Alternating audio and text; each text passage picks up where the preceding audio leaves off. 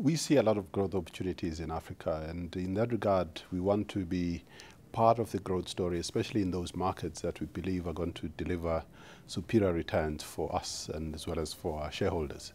So countries such as Nigeria, Tanzania, Zambia, Angola are very important in the short term as part of our growth strategy, and we're looking at opportunities in each of those countries. And you've also said that it's going to be a combination of acquiring existing banks and also setting up new businesses. You mentioned the likes of Nigeria.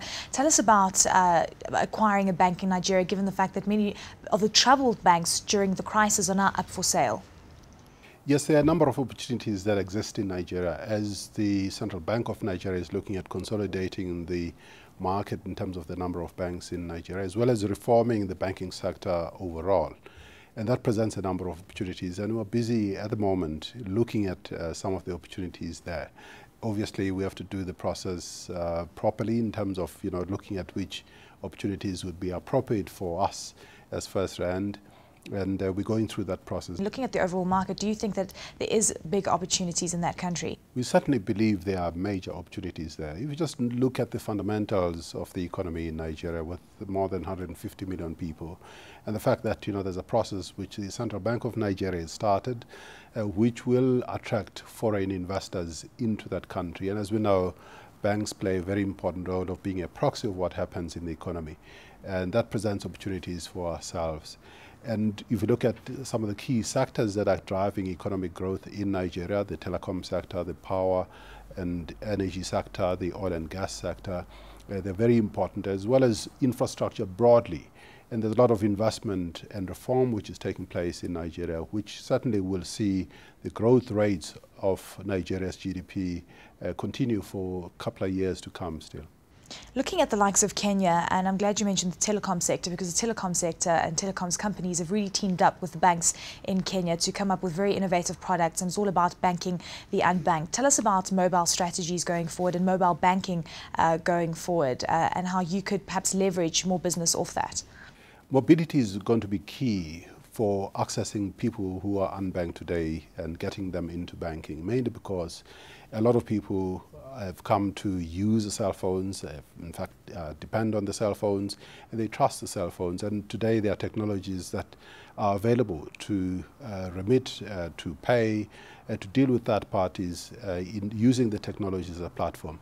And we ourselves, through FNB mobile banking, are growing our ability as well as the ability to serve customers using cell phone banking. We have more than 2 million active customers in South Africa today, and it's one of our fastest growing businesses. And we see the opportunities for rolling out the same platform in a number of countries where the physical infrastructure of branches may not be appropriate or may not be available in a number of cases.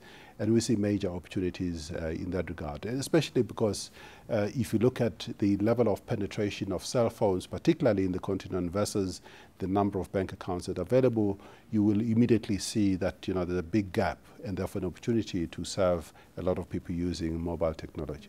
Tell us about some of the strategies that you will be implementing, that perhaps the successes that you've seen in South Africa, and how you're going to implement those in rural Africa. If you take, for instance, the characteristics of South Africa, we have a lot of people who are sort of in the third economy, as well as those people who are in the first economy.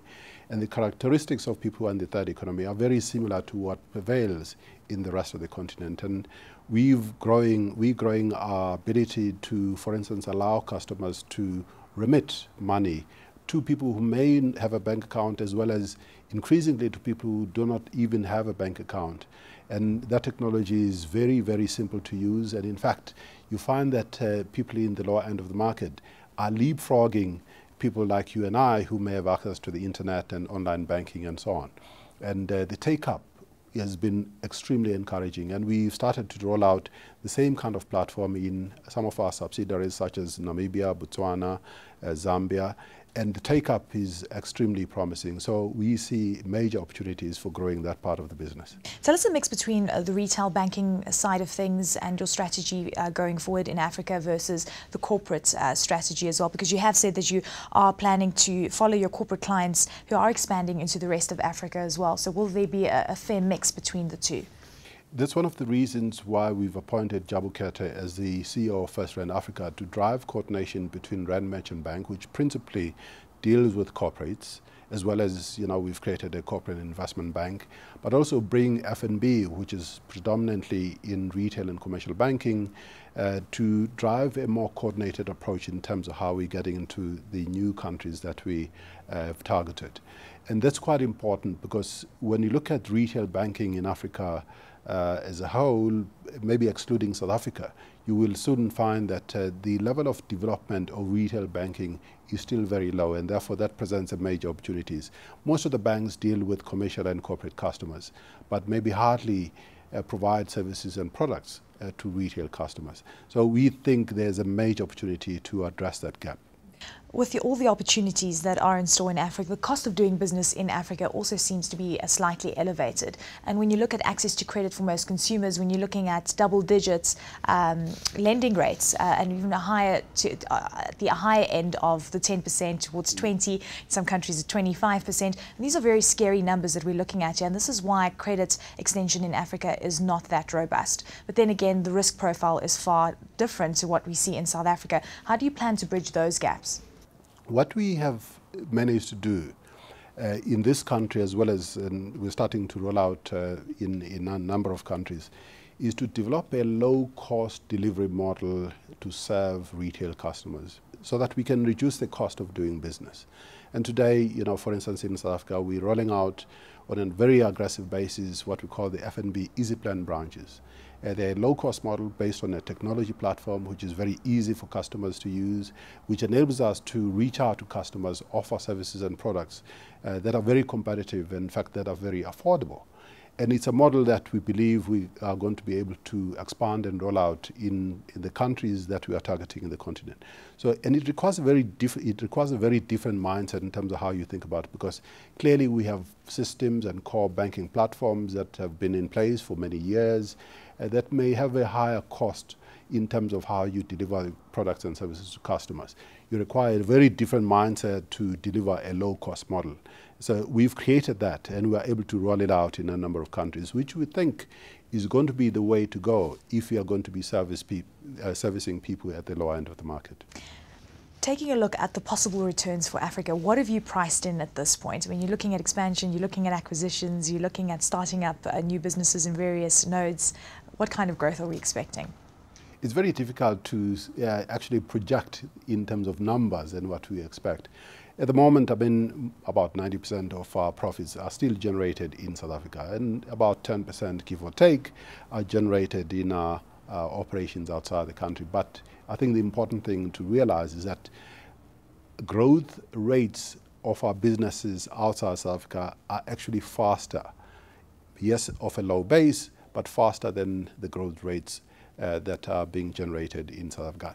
Clearly, one must recognize that there's still a lot of work to do, that you need to build an infrastructure and so on, but we are quite confident that in the near future, our businesses in the rest of Africa will play a very meaningful role in providing growth opportunities for the group. We also hear news that you're eyeing out the Indian banking sector. Tell us about possible synergies that could play out there.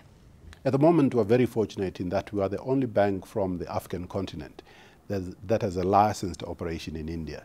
That business is growing quite well. We're benefiting quite a lot from the trade flows between India and Africa, but also from African businesses that are moving into India, because we see an increase in that regard as well.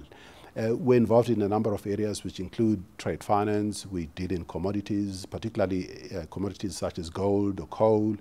And we're looking at further opportunities to leverage off the platform that we've created in India as India itself grows in areas such as infrastructure, but also, there are new reforms that may be taking place in India in terms of the banking sector that will allow foreign players, foreign banks, to play an even bigger role in the Indian economy.